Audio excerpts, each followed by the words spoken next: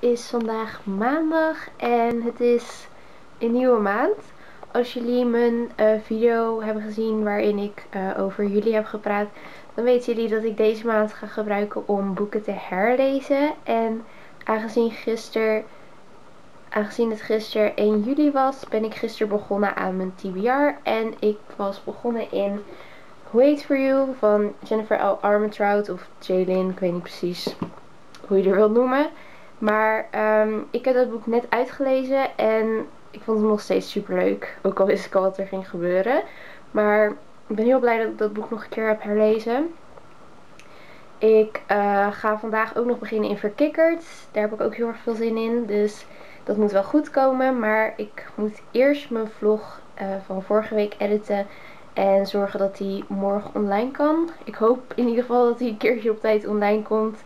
De laatste paar keren was mijn vlog iedere keer wat later online gekomen. Maakt verder ook niet uit. Maar het is ook wel fijn om hem gewoon een keertje op tijd online te hebben. En ik moet ook een beetje aan mijn blog gaan werken. Aangezien ik geen blogposts meer heb. Dus ik moet foto's daarvoor maken. En ja, nogal wat dingetjes. Maar dat komt allemaal straks wel. En ik wil ook zo nog wel eventjes mijn bullet journal laten zien voor jullie. Aangezien ik die vorige week eigenlijk wel heb gemaakt. Maar helemaal niet meer in de vlog van vorige week heb laten zien. Dus die ga ik zo ook aan jullie laten zien. En mocht ik een beetje verkouden klinken, dat komt omdat ik heel veel last heb van mijn hooikoorts. Ik ben echt al heel de dag aan het niezen en heel mijn neus zit verstopt. Dus ik word er zelf een beetje gek van. Maar dat is de reden waarom ik wat anders klink. Dus ja, dat is even een update van alles wat er is gebeurd vandaag en wat er komen zal gaan. En ik heb echt niet het gevoel dat het maandag is. Ik heb het gevoel dat het dinsdag is, wat nog steeds raar is. Maar ik moest gisteren werken en meestal werk ik niet op een zondag. Plus het was koopzondag, dus het was ook nog extra druk. Wat nogal vervelend was. Maar goed, ik heb het overleefd. En ik heb nu gewoon het gevoel dat het dinsdag is. Ik weet ook niet waarom, maar het is maandag, als ik het goed heb. Ik word zo confused als ik word altijd zo confused als ik vakantie heb. Dan weet ik nooit meer welke dag het nou precies is. En datums lukt me meestal nog wel, aangezien ik met datums moet werken op mijn werk. Maar ik weet niet, dagen, dat werkt gewoon niet. Het lukt me echt niet. Maar goed, het is maandag en ik ga gewoon doen wat ik moet doen vandaag. En dan zie ik wel weer verder. Dit is hoe mijn bullet journal er voor jullie uitziet. Ik heb gewoon de maandelijkse pagina heel erg simpel gehouden. Ik wilde niet iets super moeilijks gaan maken of zo. Dus vandaar dat hij er zo uitziet. En dan hier is ook niet heel erg veel aan veranderd. Ik heb gewoon mijn maandkalender, zeg maar, zoals ik die normaal heb. En dan heb ik hier zo augustus, want dat is volgende maand. Maar ik heb wel nog die maand erna er ook bij gedaan. Aangezien ik dat wat makkelijker vond. Dan kan ik ook zien wat die maand daarna nog gebeurt. En net zoals altijd gewoon mijn gelezen stukje. En dan de volgende pagina's zijn ook precies hetzelfde. Hier zo gewoon mijn ideeën waar ik video-ideeën kan opschrijven. Hier zo een haul voor alle boeken die ik deze maand koop en krijg. En dan hier zo nog een unboxing voor alle unboxings die ik moet maken. En dan iets wat ik nog nooit eigenlijk heb gedaan is een braindump pagina. Maar ik heb de laatste tijd best wel vaak zoiets van oké, ik wil even ergens iets op kunnen schrijven. Dus ik dacht, laat ik het in mijn bullet journal doen. Dus dit is mijn bullet journal setup voor deze maand. Ik heb een paar video's geleden deze koffie binnengekregen in mijn Dutch Doodling Summerbox. En ik heb er eigenlijk nog nooit geprobeerd. Dus ik dacht, laat ik hem nu maar eens proberen. En dit is dus een salted caramel mocha. En hier zo staat hoe je het moet doen. Dus je moet dat zakje er gewoon in het glas doen. Dan water erbij doen die warm is. Dan heel lang blijven roeren. 20 seconden wel. En dan is hij klaar. Dus ja, ik ga dit proberen. Ik weet niet of ik het lekker vind. En we zullen het zien. Maar ik heb dit glas gepakt waar thee op staat. Omdat het heel logisch is natuurlijk om bij koffie te nemen. Maar ik had niks anders. En ik wilde het wel zien hoe het eruit zag. Dus let's do it.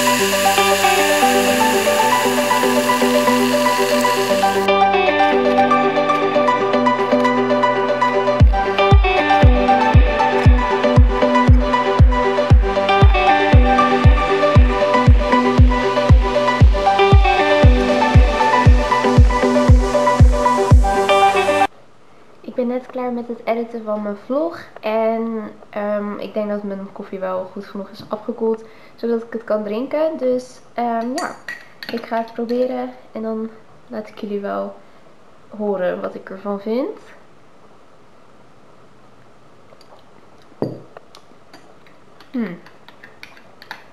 Ik weet het niet zo goed.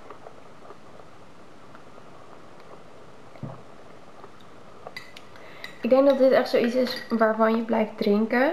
Ondanks of het nou echt lekker is of niet. Maar het heeft gewoon zo'n smaak waar je van blijft drinken. Het is heel stom. Het is niet per se heel lekker. Het is niet per se heel erg vies. Ik kan het opdrinken. Of het mijn favoriet is, dat zeker niet. Maar ja, ik drink hem op. Ik weet niet zo goed wat ik ervan moet vinden. Maar het is vandaag dinsdag. En ik ben eigenlijk nog maar net begonnen aan dingen doen voor deze dag. En het is nu net 12 uur. Ik heb een planning gemaakt. Ik heb mijn weekplanning nu pas gemaakt. Gisteren heb ik daar helemaal niet bij stilgestaan of zo. Dus dat heb ik net gedaan. En ook dingen opgeschreven die ik vandaag moet doen. Ik heb er al 2 dingen van gedaan. Nou ja, mijn vlog uploaden. Daar is hij nu mee bezig. Maar daar kan ik verder nu niks aan doen. Daar moet ik gewoon op wachten. Dus dat heb ik ook maar alvast afgetikt. Zodat ik weet dat ik dat in ieder geval heb gedaan. En nu moet ik nog een paar dingetjes doen. En ik ben nu bezig met een blogpost schrijven. Dus dat ga ik nu ook doen. Verder vandaag heb ik nog niet echt iets gedaan. De schoonmaakster was er dus net zoals altijd wil ik er dan niet in de weg lopen. Dus heb ik gewoon op de bank gezeten. En ja, gisteren heb ik trouwens nog eerst Wait for You uitgelezen. En toen vervolgens ben ik begonnen aan Verkikkerd. En die heb ik ook uitgelezen. Ik ben veel te laat daardoor naar bed gegaan. Maar goed, ik ben vandaag vrij, dus dat scheelt. En dat betekent dat ik nu al 2 boeken heb gelezen die ik graag wilde lezen. En dat betekent ook dat ik nu aan de Mike en Dominico serie kan beginnen. Dus daar heb ik wel heel erg veel zin in. En ik weet, ja, ik ga vandaag er wel in beginnen. Maar ik ga eerst zorgen dat al mijn dingen die ik moet doen vandaag gedaan worden. Dus ja, ik ben benieuwd hoe deze dag gaat verlopen. Mijn hooikoorts is in ieder geval een stuk beter dan gisteren. Ik heb er nog wel last van, maar ik ben in ieder geval niet non-stop aan het niezen. Dus dat scheelt alweer. En ja, dit is mijn planning voor deze week en vooral hier van vandaag. Ik vind het altijd fijn om de taken die ik heb deze week gewoon een kleurtje te geven. Zoals werken heb ik allemaal 1 kleurtje gegeven. En dan video's 1 kleur. Afspraken 1 kleur. En dan hier zo zijn mijn to-do-list dingetjes. Die heb ik ook allemaal 1 kleur gegeven. En zoals je kunt zien heb ik dan het vlog op. Nou zeg, daar kom ik echt moeilijk uit. Vlog uploaden afgetikt. En ook ik moest mijn certificaat nog opmailen. Dus dat heb ik ook gedaan. En nu moet ik deze dingetjes verder nog maken. Maar ik ben dus bezig met een blogpost schrijven nu. De unboxing van de special edition box van een boekjesflikkering voor de uitgave van EcoFest. En ja, ik heb hier zo alle spulletjes daarvan liggen. Die in de box zaten. Zodat ik ook ondertussen dat ik het schrijf gewoon eraan kan ruiken. Ja, dat klinkt heel stom. Maar ik moet natuurlijk mijn eigen mening erover geven. Dus dat. En ja, ik heb hier zo geschreven dat ik foto's moet maken. Maar ik heb eigenlijk geen idee meer van wat ik foto's moet maken. Dus hopelijk komt dat ook nog naar boven. En dan ben ik nu op dit moment hiermee bezig. Ik moet ook mijn winactie filmen. Maar daarvoor moet ik nog eventjes alle details opschrijven. En wat ik in de video precies wil gaan zeggen. Dus daar moet ik nog wat voorbereidingen voor doen. En dan wil ik ook de video voor zondag editen. Zodat ik dat ook al heb gedaan. Dus ja, laten we maar beginnen.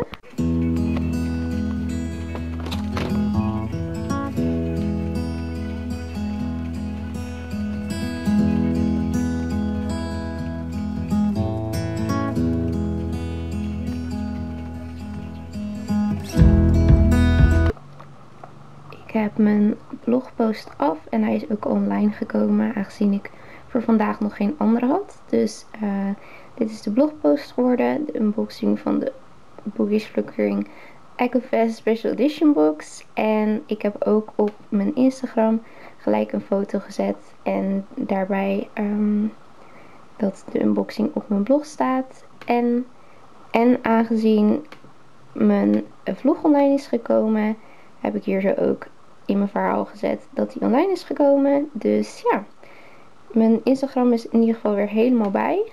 En ja, dat is wel goed. Ik ga zo even dan foto's maken. En ook nog mijn video voorbereiden. De winactie. En ja, ik heb in ieder geval mijn blogpost af die vandaag af moest. Dus ik heb al iets bereikt. Mijn kaarsjes staan aan. Mijn bed is opgemaakt. Mijn camera staat klaar. Dus ik ga filmen. Ik heb de winactie gefilmd en al geëdit.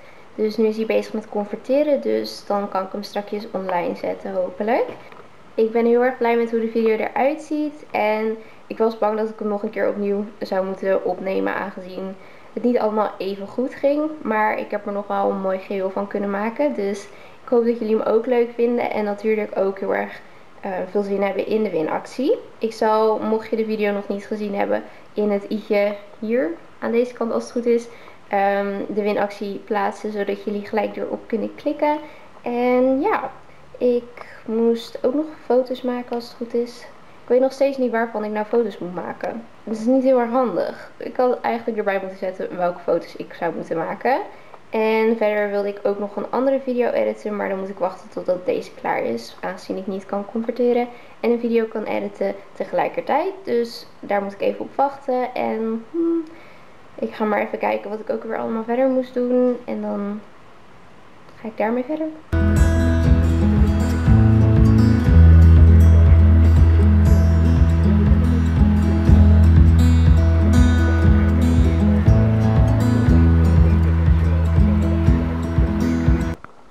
Het is vandaag woensdag en ik ga zo naar de stad met mijn moeder.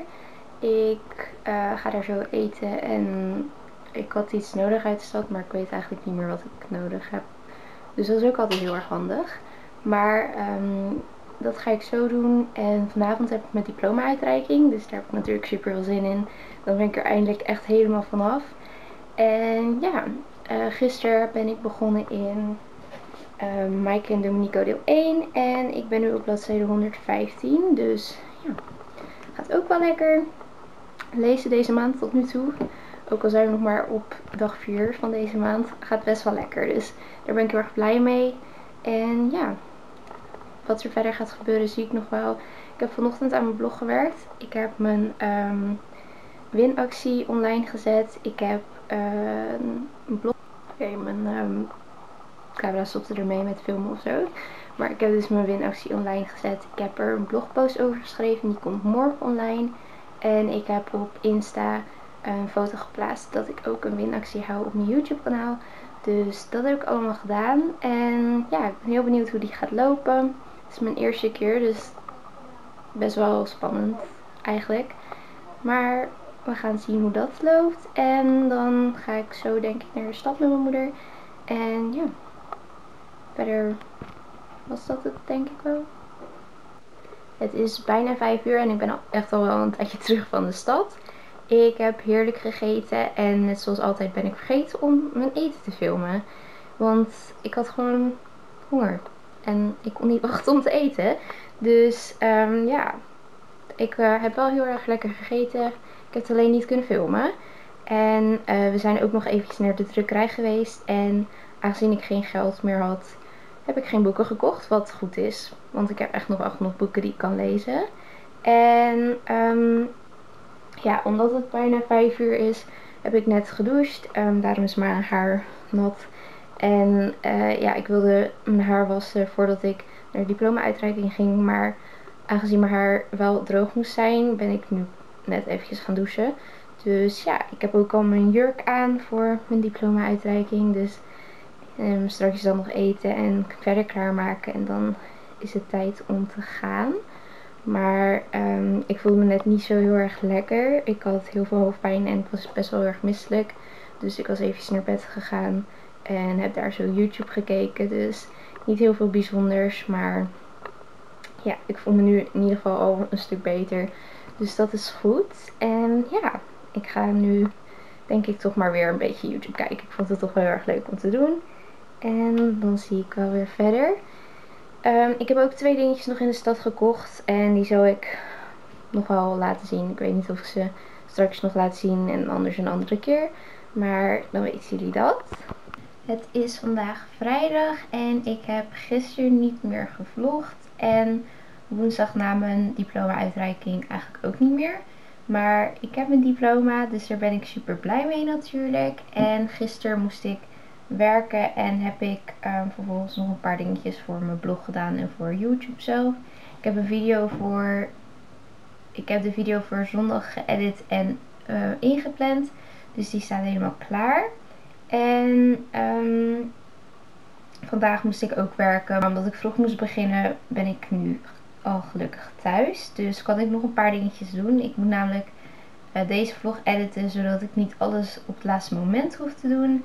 En ik moet nieuwe quotes maken voor op Insta. Dus dat ga ik nu eventjes doen. En daarna heb ik, als het goed is, alles gedaan wat ik moet doen vandaag. En ja, ik ga dat maar als eerste doen.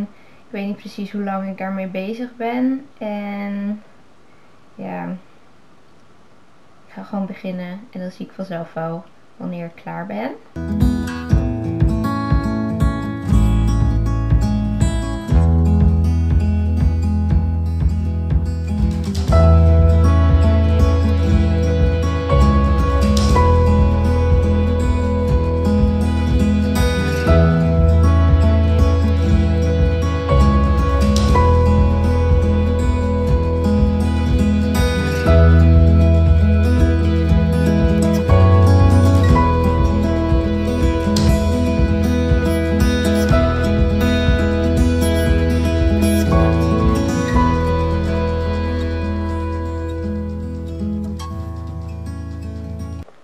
Goedemorgen, het is vandaag maandag en ja, ik weet het, maandag, waarom vlog je de volgende week? Maar het komt er zeg maar op neer dat ik in het weekend niet meer heb gevlogd en het zat eraan te komen. Maar gisteren was ik vrij, zaterdag moest ik werken, maar gisteren was ik vrij. Alleen mijn vriend was er, dus ik heb toen niks gevlogd en gisteravond eigenlijk ook niet meer. Dus ik dacht, laat ik het maar gewoon vandaag al afsluiten. Dus ik ga zo de vlog afsluiten. Maar ik wilde je nog 1 ding laten zien. Gisteren is de Supplied by Lily pre-order online gekomen. En aangezien ik vorig jaar ook al producten heb besteld hier. En aangezien ik Lilia gewoon al heel erg lang volg, vond ik het wel leuk om tegen jullie ook te zeggen dat ik dit jaar weer iets heb gepreorderd. Ik heb nogal wat besteld, als ik eerlijk ben. Je hebt allemaal verschillende producten. Je hebt A4 notitieboeken. Je hebt A5 notitieboeken. En je hebt ook nog planners. Hier zo een lifestyle planner en eentje voor studenten. Dus ik heb heel wat besteld, maar ik dacht misschien is het voor jullie ook wel leuk om hier iets op te bestellen. Ik ben echt een stationery freak.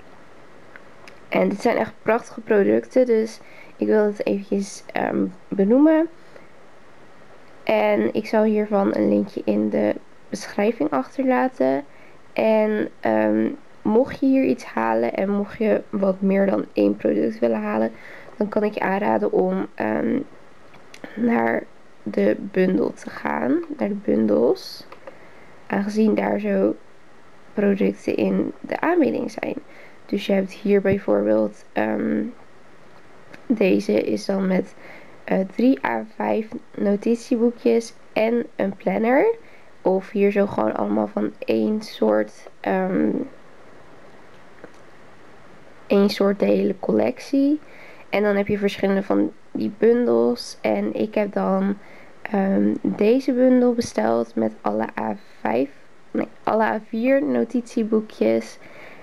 En dan hier zo deze met de A5 notitieboeken en de planner. Dus ik ben er echt heel erg blij mee. En ja, ik wilde het graag nog eventjes zeggen. Ik ben echt serieus net uit bed. Nou ja, ik ben nog niet uit bed, maar ik ben net wakker. En ja, ik had zoiets van, ik moet echt even vroeg wakker worden, aanzien ik moet straks gewoon weer werken. Dus ik wilde deze vlog wel een keertje op tijd af hebben. En dat ik er niet, nadat ik klaar ben met werk, nog super veel aan hoef te doen. Dus vandaar dat ik dacht, laat ik mijn wekker vroeg zetten. Nou, ik ben echt best wel moe nog, maar het is het allemaal waard. En ja, ik ga bij deze ook de vlog afsluiten. Ik ben trouwens nog steeds op dezelfde bladzijde bij Mike en Dominico. Ik heb nog niet verder gelezen, dus dan weten jullie dat ook. Maar mochten jullie deze video leuk vinden, geef dan een duimpje omhoog. Abonneer als je dat nog niet hebt gedaan. En dan zie ik jullie de volgende keer. Doei!